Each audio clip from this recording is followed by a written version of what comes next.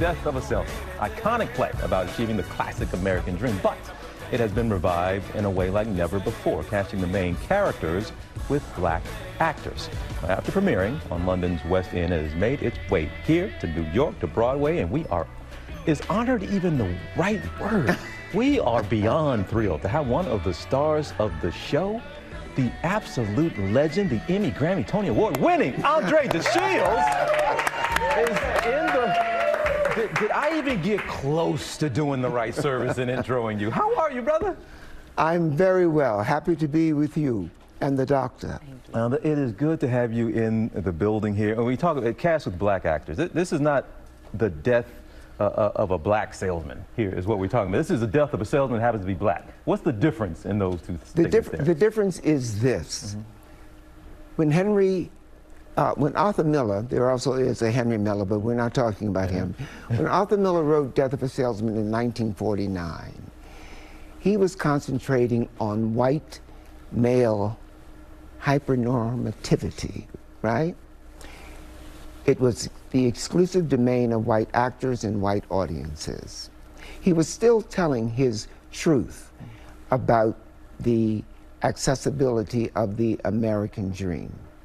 However, this is 2021. We are late in the pandemic. If you want to know the truth about the American dream, you must ask the question of that demographic of society that has been traditionally marginalized to its edges, and that's Black America. Because now we are seeing it through a glass darkly. What adjustments had to be made? Even the smallest of things, even where the young man wants to go to college, even little things like that are different, and you have to adjust. We're still talking about the question in a country where everything is for sale, who can own the American dream? Now, there is an Arthur Miller estate who has to pass judgment on everything that we do in the play. It's the power of the written word when spoken. So we have changed nothing except the lens through which you experience the tragedy of Willie Loman. We introed you talking about the Emmy, the Tony, the Grammy. The Grammy. No Oscar. It was a funny line you had for it. You said, "I'll not that you planning to win an Oscar. You'll take whatever statue that has your name on it." Right, but exactly. you also talk, one of your virtues is that when you get to the top of the mountain, right, you realize you're at the bottom of the next and keep climbing. Yeah. Are you still climbing?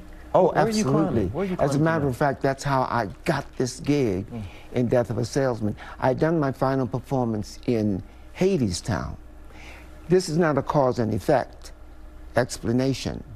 I wanted to finish Hadestown so I could go home and wash the dishes that were overflowing in my sink. You know, get rid of the ring around the bathtub. Pay some bills and that kind of thing. And my phone rings, and I answer, "Hello, this is André," and it's Wendell Pierce calling me from Budapest. Wow. And he says, "Mr. de Shields, I wonder if you would play my older brother Ben, because Death of a Salesman is coming to Broadway." I said, "Wendell, let me think about it." Yes! Really? Oh. That call right there? Yeah. Wow. Because as you have so lovingly prepared the lead up to this, when the blessing with your name on it arrives, you don't hesitate. You say, "Thank you." We had two back-to-back Faith Friday guests today. We've been taken to church twice. Is that what today. this is, Faith Friday? That was supposed to be Cece. She did the previous segment, but you just took us to church again. We have been buzzing around this building today, and a lot of folks didn't realize you were on the rundown. People were so excited to know you were going to be in this building today. How kind of you. It is an absolute pleasure to have you here, and we hope you'll come back. Oh, absolutely. We hope all I need is the invitation. Thank you so much. It stands. And folks, you can catch Death of a Salesman, Hudson Theater on Broadway, limited engagement now through January 15th. You said it's been going well. Congrats on everything.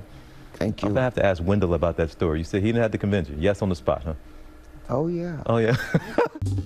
Well, hey there, GMA fans. Robin Roberts here. Thanks for checking out our YouTube channel. Lots of great stuff here. So go on, click the subscribe button right over here to get more of awesome videos and content from GMA every day, anytime.